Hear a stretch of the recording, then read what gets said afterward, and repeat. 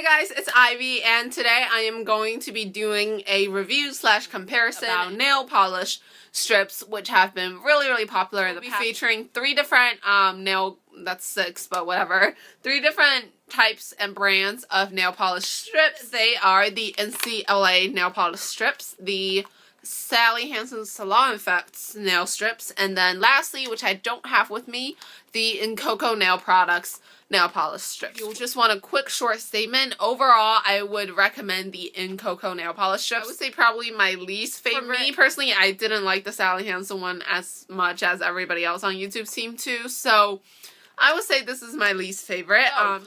Let's start with the NCLA one. The major difference about this is that these are not real nail polish. First of all, it is good because you can stretch it infinitely to fit your nails and it will not break. The major pro about this, overall, the application of these strips are the easiest out of all three. It took me literally like 5 minutes. It was so easy, and the fit was just so perfect. Like, it literally fitted my nails so well. I love how these fit. Speaking about cons, the major one is that these are not real polish strips, which means that they cannot be removed with nail polish remover. And on here, the instruction is to just pull them off when you want to remove them, and that is so damaging, especially since this one in the instructions tells you to apply a base and top coat. The other two does not mention that, even though I know a lot of people do it anyway. When you rip it off, that's just a whole layer of your nail. It's like peeling off nail polish, which is so bad, but I do it a lot anyways.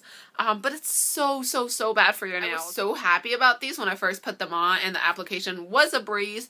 But when I took them off, they left dents in my nails, and my nails just looked really bad because they were not flat. Surface was all, not bumpy, but, you know, backwards bump, like dents.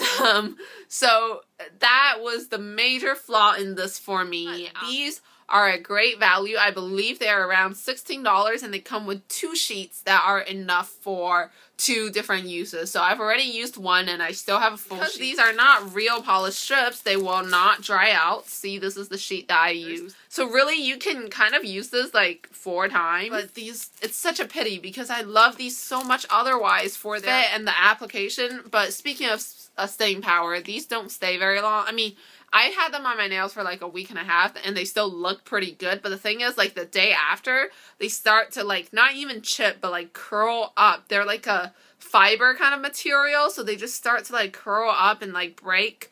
So it's nothing too obvious, but that is one thing that I noticed was kind of annoying about these. Next one is the Sally Hansen Salon Effects nail polish strips, which are probably the most talked about. And these are in Spring Fever. And I got these for $3.50 on clearance at Target. I would not buy them full price whatsoever. That's just so expensive. So these are what they look like. They are flowers, and you will not guess how many compliments I've received on this.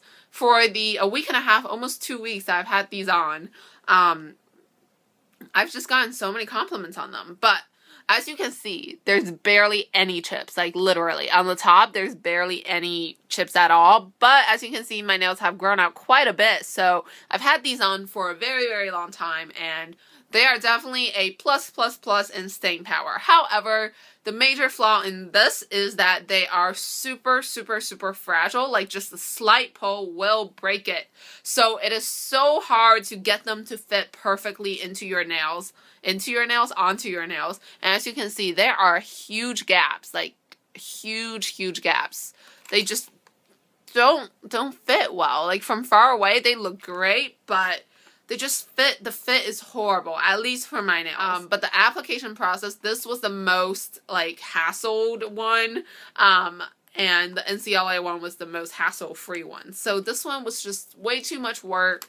And it was just like, I ripped it, I had to redo it. It was just too much work, and that is why I don't recommend this. And I just wanted to add that I absolutely do not recommend these strips. They are such a pain to remove, and they're just such a hassle. You would not imagine how long and how much nail polish remover it took me to remove it. I will talk about it more in the bottom bar. However, out of the 3, if I had to choose one, I would choose the Incoco one, because that one, although it doesn't fit as great as the NCLA ones, it is a better fit compared to these. Those are, I believe, around the same price range as these as well. So that's price-wise, they're similar. But the Incoco ones are less fragile than these, and they can be stretched out a little bit more than how these can be. Overall, the process was smoother than the Sally Hansen one. So that's why if I had to pick one, I would recommend that one. But honestly, out of all three of these, I still have not found my perfect nail polish strips. Maybe I just ought to try them more than once or just try some other brands. But so far, I'm not really...